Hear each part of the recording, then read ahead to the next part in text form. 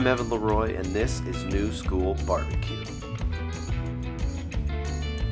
LeRoy and Lewis Barbecue is a little blue food truck off South Congress in Austin, Texas that cooks locally sourced barbecue on homemade pits.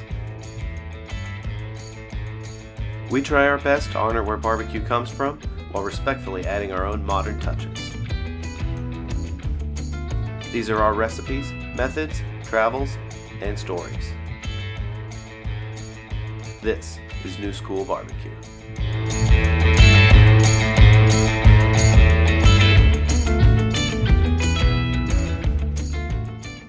Hey barbecue fans, Evan LeRoy here. This is our hop sausage video, originally published on May 27th of 2020. This is one of our longest videos, and it goes into our entire sausage process from the beginning to the end, all the way from breaking down a ham off of a whole hog to smoking and slicing the sausage. Curing, grinding, casing, smoking. It's also one of our processes that has changed most since publishing this video and evolved most since we started making sausage way back in 2017 for LeRoy and Lewis. Because of that, I'm going to be popping in periodically through the video, updating you on things that have changed, formulas that have changed, and little tiny things here and there. But other than that, enjoy the video. If you can't wait till next week for another YouTube video, head on over to our Patreon, where you can subscribe for $30 a month and get access to over 100 videos. It's a library of videos that covers everything on our menu, every special we do, every special event we do. Even if you just want to subscribe for a month, watch all the videos, drop off, and then in a couple months resubscribe to see the ones you missed, that's cool too. But if you just want to wait, they'll all eventually come out here every Wednesday on our YouTube channel. Either way, like this video, subscribe to this channel, make sure to turn notifications on so you know when we publish new videos. Enjoy, and see you next week, barbecue fans.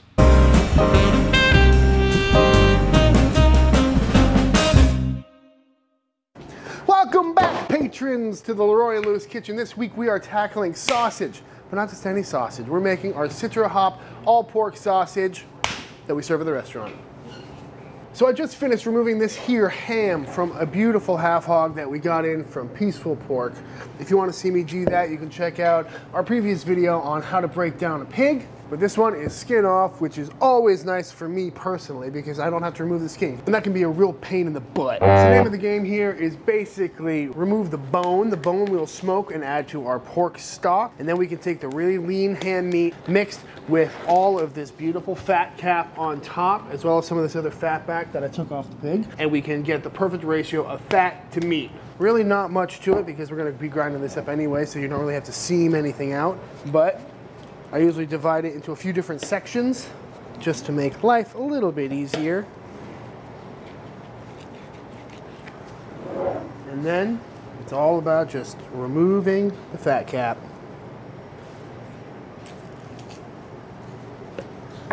So, beautiful piece of fat, a little bit of meat on there, that's fine. Sausage is not an exact science per se. Try our best. And I'm just gonna go all the way around, removing this fat cap.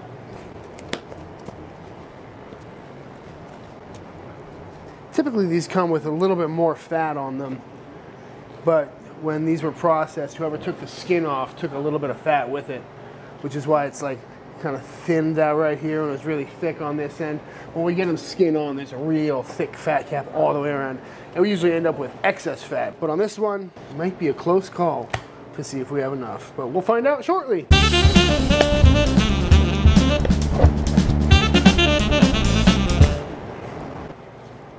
So again, I'm kind of just doing some rough work on this, trying to get all the fat off. You don't have to be too exact with these things because the meat has a lot of intramuscular fat anyway, even though this is a ham. Especially if you're working with shoulders too, you know, the ratio is always going to be a little off because of the amount of fat that's running through the muscles.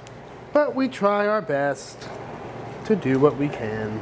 One of the beauties of the sausage that we make here is that we're using fresh hams to make all of our links, which is a really nice cut of meat. You know, ham's got some really good flavor to it, and it's some really nice looking pork. So instead of just using whatever scraps the butcher had lying around or any excess trim just off of butchering the hog, we got this nice, beautiful, deep red ham meat that makes some wonderful sausage. It's one of my favorite muscles in the ham. Sometimes we take little slices and fry it up because, whew, there's some really good looking pork. Look at that marbling right there. Oh, so tasty.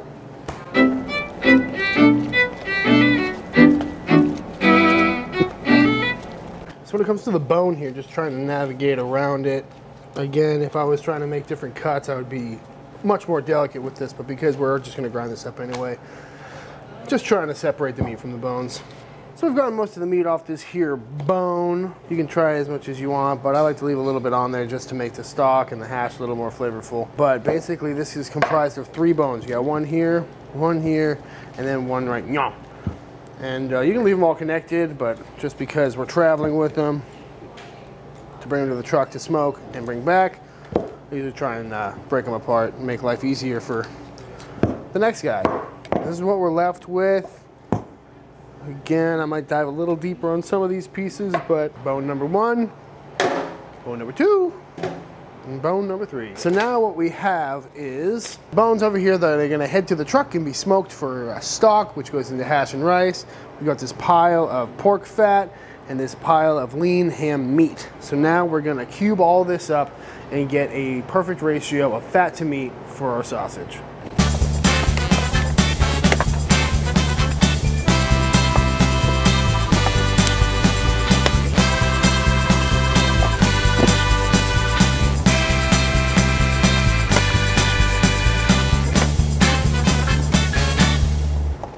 Basically what I'm doing right now is cubing up all this meat into 1-inch cubes that look just like that.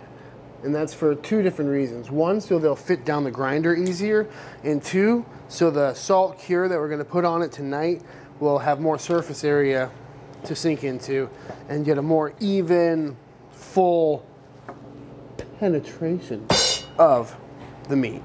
All right, so this is all of our lean meat cubed up nicely. I weighed it out as we were going. We ended up with about 25 pounds. So now I'm gonna take 1/3 of that. We're gonna do a 70-30 blend of fat to meat. So I'm about to add about 8 pounds of fat to this. First of all, it's not exactly a 70-30. It was never really 70-30. Bradley's math, I think, was just a little off. We used to do a 3-to-1 ratio of meat to fat, which would have made it a 75-25 lean meat to fat ratio. But after our sausages were a little inconsistent and started breaking, we lowered the amount of fat and liquid in the overall ratio. And now we go with a 4-to-1 or an 80-20 blend of lean meat to fat. You can also see this super convenient Google sheet that we've just enter our amount of lean meat, and then the formula here will tell us exactly how much fat, salt, pink salt, liquid, and spices we need for our variable amount of lean meat, because the hams always come in at slightly different weights. The reason we use the ham for the sausage instead of pork butts is because we use heritage breed hogs. Commodity pigs, or pigs that are raised in CAFOs or concentrated animal feeding operations, aka most grocery store pork, is much leaner. If we used our pork shoulders for sausage, they would be way too fatty, and they serve us better as pulled hog anyway. So for a 25-pound batch of sausage, that's going to come out to be about 11.3 kilos. And as I enter that, you can see it populate the rest of the ingredients, and it tells us exactly how much we need.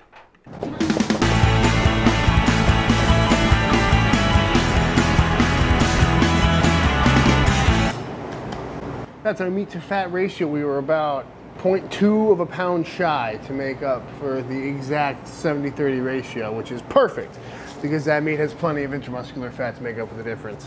Now it's time to season it up. All right, so when it comes to sausage, we get pretty creative, but we have a few hard, fast rules that we stick by. It's 3-part meat to 1-part fat. You add some liquid, in our case ice, but we'll get into that tomorrow, up to 10%, and then kosher salt, which is 1.67% of the weight of the entire batch, and then we do 0.25% of pink salt. So for this 33 pound batch, we are gonna add 1.67% salt, which is about half a pound, comes out to about 250 grams. Perfect. 0.25% pink salt, comes out to be about 50 grams. There we go. And that's all you really need to get a good foundation for sausage. As long as the salt is right, the pink salt is there to keep everything safe during the slow cook. And from here on out, it's just about flavor and preference. So for the hop sausage, we start out with some granulated garlic. For a 30-pound batch, I'm gonna add about 80 grams. This is a real basic sausage. It's really, it's pretty classic. Just smoky, porky, and delicious. Garlic and pork are best friends. We're also gonna add 80 grams of dry mustard. Mustard powder is great stuff. It's got a really nice flavor to it. Obviously, mustard and pork go together well. This is kind of a German-inspired sausage either way, so that works out nicely. Also, mustard powder itself is a natural emulsifier, which will help give us a really nice bind on the sausage. We're gonna add about half that amount, 40 grams of coriander. It's got a really nice light floral flavor to it. Next up comes some parsley, about half that amount yet again. We're gonna do about 25 grams of that. And that's strictly for a garnish, makes it look nice. Kind of gives the illusion that there's more hops than there are, because like I said, the hops can be very overpowering, and just a dab will do ya. So this will add some nice green speckles to our sausage. One of the tricks of the trade. Now we're gonna add some black pepper, because we are in Texas after all. You gotta have some black pepper in your sausage. We're gonna do about 30 grams of that. Perfect. And yeah, this is a really solid base to a really nice sausage. It's got just the right amount of salt and pink salt to make it taste good and make it be safe during the cooking process. Garlic to make it taste better. Coriander to reinforce the hops. Parsley to make it look nice. And mustard to give it that texture. Let's grind up some hops. So these are the hops we use. These are Citra hops. Pick these up at a homebrew store right down the road from the kitchen. And they come as just nice dried out little nugs. They look and smell a lot like weed. Very nice, very fruity. It's that really nice floral, like hazy IPA smell that you guys are used to from beers. But what we do with these is we take them, we put them in a spice grinder and blend them up until they are nice and fine, just like a powder, and it comes out looking like this. It's a beautiful flavor.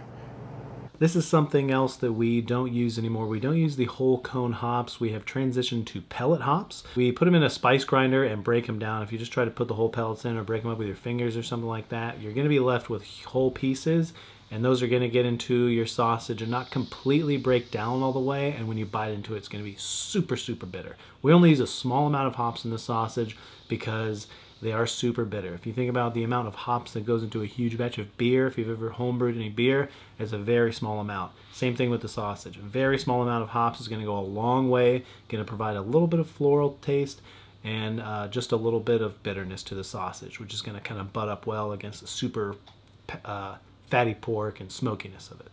Same consistency as kosher salt or pepper or anything, so it'll mix up really well with the sausage. It's got such a very strong aroma to it that we don't really need to add too much. So we're gonna add about 10 grams of this to a 30-pound batch, and that'll be more than plenty to get that flavor into our sausage.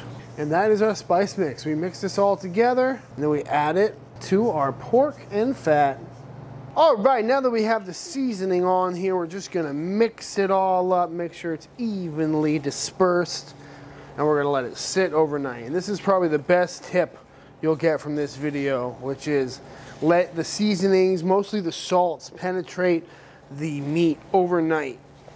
Basically, we'll come back tomorrow, and instead of being this light pink color, everything will be dark red, and it'll have a completely different texture. Everything will firm up because of the salt, and that will make it grind so much better and will ensure that every single piece is seasoned all the way through. I'm just gonna get this evenly dispersed, wrap it up, and then I'll see y'all in the morning.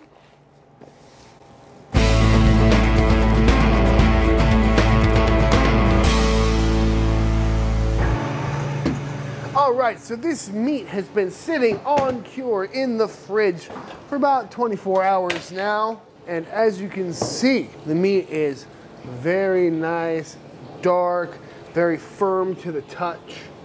It's got a great feel to it. You can really tell it's got a nice kind of firm, like almost like a tuna steak or something feel to it. But this is ready to go. This is a 30-pound batch, so I've got just under 3 pounds of ice. Again, the only difference here is that we adjusted the amount of ice we put in. In this recipe, in this video, it's saying we use 10% ice. We brought that down a little bit. We now use a 5% liquid ratio in our sausage. All the other ratios are going to be the same, with the salt being 1.67%, with the pink salt being 1/4%. Those ratios are still the same. The difference is going to be in the liquid ratio. The ice is going to help add moisture, but also keep everything cold throughout the grind. Because if you grind meat that's not really, really cold, the fat tends to smear and smush and starts to render, because there is some friction and heat going on in here. So the ice helps keep everything nice and cold. Also, adding liquid to your sausage is a very big pro tip to make sure you end up with a plump, juicy link. So, that being said, it's time to start grinding. In an ideal world, if you're doing a smaller batch at home, I would highly recommend throwing this into the freezer for a bit before you grind it. Because like I said, being really cold is what's going to give you a really nice grind. We don't have a freezer big enough for a batch this big at the moment, so we work with what we got. But the ice definitely helps. We're running this through a, I believe it's a 10mm die on the grinder, really coarse. You can see that it's nice and chunky, got some good texture to it. Get that nice Texas style sausage going on. We're just sending it through, ice and all. All these spices have kind of hydrated and kind of bonded to the meat, which is really nice. Really developed a lot of flavor. And the reason I made this recipe with specifically granulated spices was just for consistency's sake. That way we can recreate it every week this exact same way. But if you're working at home or making your own sausage, you can also use fresh garlic, fresh onion, fresh herbs and spices, all that good stuff. You can tell just by looking at it that it's a totally different color than it was earlier last night when it was raw meat. Like the salt cure really helps, and the pink salt gives it that nice deep red, kind of like what you see when you cure bacon or ham.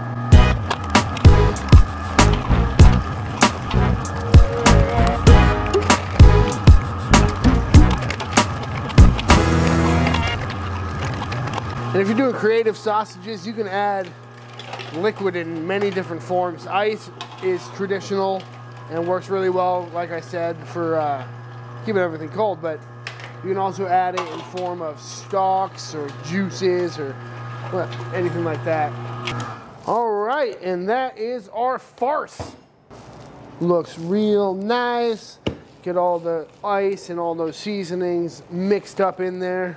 But now comes the most important part of sausage making, and that is mixing this to a very nice consistency. Because unlike a meatloaf or a burger or something where you don't want to over mix it because it gets too tight, that's exactly what we're going for here. So we're going to basically just mix this up, and it's really cold and your hands are going to get chilly. But we're going to mix this up until it becomes a nice cohesive mass and it sticks to our hand and all that, all those little tricks. And basically what happens when we're doing that, we're breaking down the enzymes and everything will kind of bond together, and that's what's going to give us that really nice tight texture. Because if we case this up right now, it would just be super loose, just taco meat in a casing. So we're going to mix this up for a good 15 minutes straight. The other big difference that we are doing now is that we're adding milk powder to our sausage. We were resistant to do this for a really long time because we didn't want anybody with a dairy allergy to not be able to eat our sausage. But after testing it out, it was just undeniable how much better the texture was. You can see the texture of the sausage in this video is really good, but with the milk powder, the bind is just so tight and the texture of the sausage is just so good.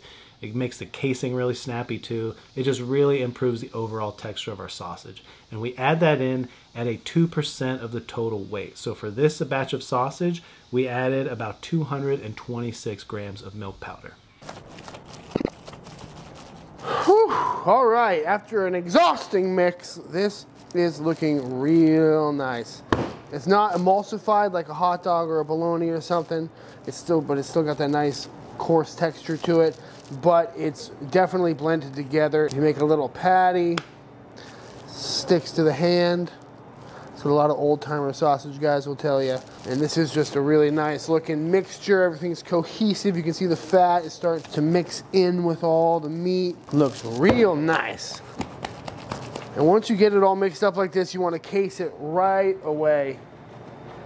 Otherwise, it'll kind of start to form in a big block like this, and it'll end up with a big old meatloaf. This is our sausage stuffer. Got this at Cabela's too.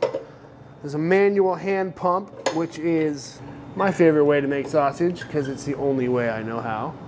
Basically, you take your meat, put it in here. Then we put it in here. And every crank brings the plunger down and meat comes out. As far as casings go, we use natural hog casings. You can pick these up at your local grocery store, typically in the bacon or smoked ham section, or you could just ask the butcher. They've got them back there. Usually, if not, you can get them on Amazon. They come packed in salt no matter where you get them from, just to preserve them. So you gotta rinse them out real nicely. Soak them in some warmish water. Rinse the water repeatedly, dissolve all the salt out of there. And what I like to do is run some water through the casing just to kind of clear it out a little bit. So we got some water in there. We're just gonna run that all the way through just to clean it out. And then on it goes.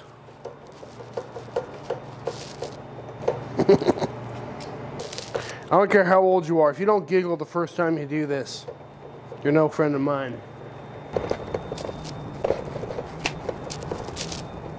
Rubber gloves and hog casings don't play nicely together, so as long as you keep your hands washed. This is one of the few bare-handed procedures here at LeRoy and Lewis. All right, now we're at the end of our casing. I'm gonna tie a little knotty knot at the end. Make sure it's nice and tight. Cut off the tail, and then just start cranking away. Typically the length I go for is about a horseshoe shape like that, a full circle. That way on the cutting board, this will be about quarter pound. This will be about a full pound of sausage. Twist the casing, get a nice end on there. Tie it off as tight to the meat as you can. Cut off tail number 2. And that is a beautiful looking link of sausage. And now, rinse and repeat. When it comes to casing, there's a real a skill that can only be learned from doing hundreds of pounds of sausage, which is trying to find the perfect tension to stuff ratio on the casing and the meat. Because if you crank too fast, you're just gonna burst your casing like that. But if you don't have enough tension on there, on the casing on this hand, then you're gonna end up with a thin little wiener like that, and that's gonna be real loosey-goosey and no good for sausage. So basically what you're trying to do here is keep the perfect amount of tension with your left hand and even pressure with your right hand. So basically I'm holding this way to make sure that it gets filled up nicely, stays nice and plump, and gets as filled as it can without bursting the casing. And if all goes according to plan, you end up with a perfectly plump sausage that'll stay nice and taut in the casing. So when it comes to casing links, there's a few different camps you can go with. You can go with a full coil, keep going around and around, make one whole sausage just as long as the casing, which can be pretty long. That's kind of nice because you can slice it to order in any increment that you like, but it's also really hard to work with because carrying around like a 50-pound coil can be a bit much. Option number 2 would be linking your sausages, which is most common practice. That's where you would stuff the casing really thin and then just go around and twist the individual links, which is a great way to go about it if you're selling it by the link. But for us, because we have plates and sandwiches and all these different options that have different weights for sausage, we like to serve it by not quite the coil, not quite the link. Like I said, I'm aiming for about a pound of cooked sausage when all things are said and done. That way we can, if someone orders a half pound, we can slice that up. If they want a third of a pound for a 1 meat, 2 meat plate, we can slice it up, because we serve sliced sausage, not by the link.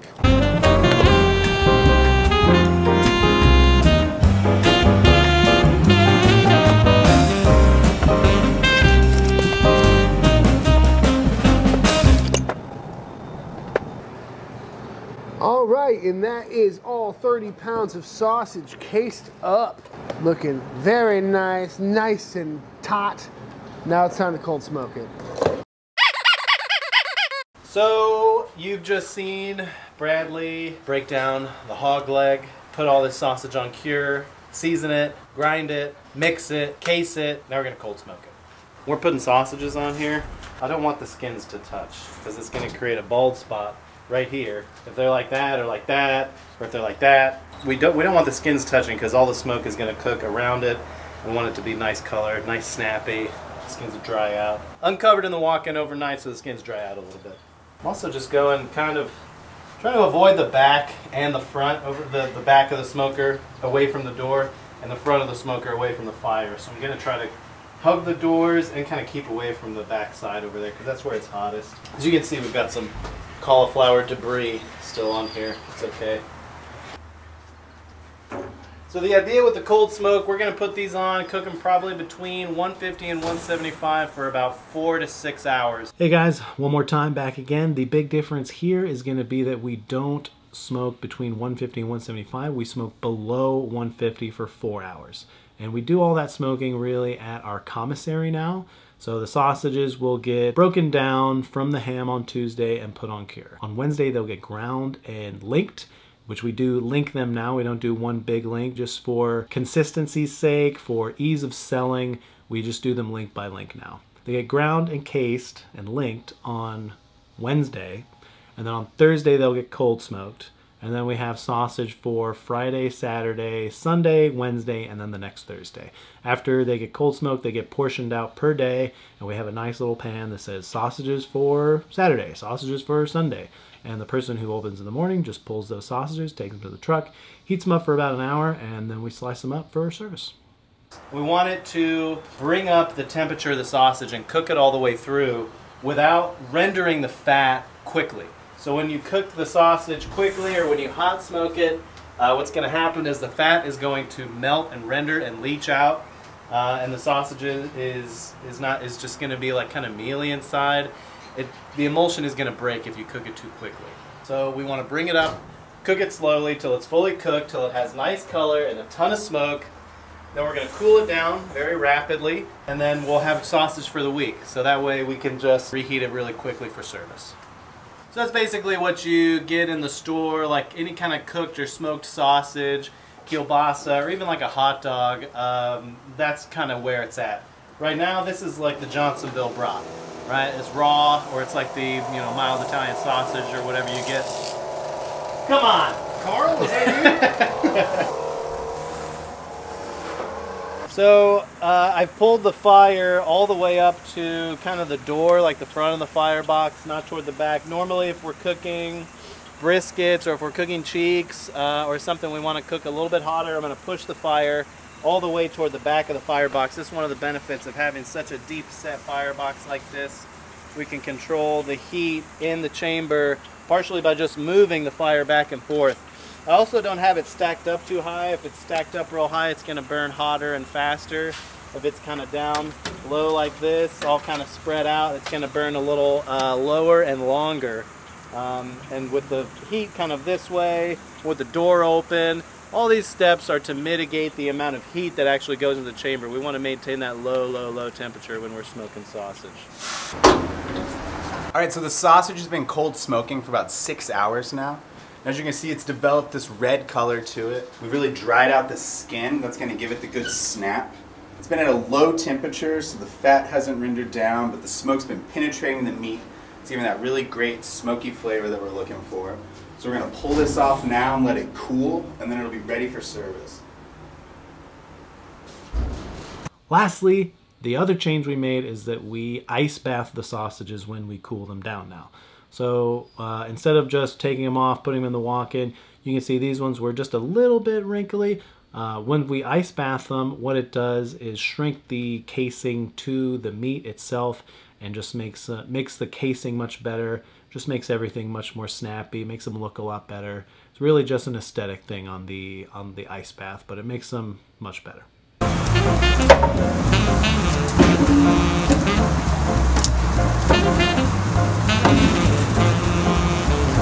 I'd say these are about done. They look beautiful, they're nice and taut and firm. They look a little greasy, they got good color, they're nice and hot. Let's eat one.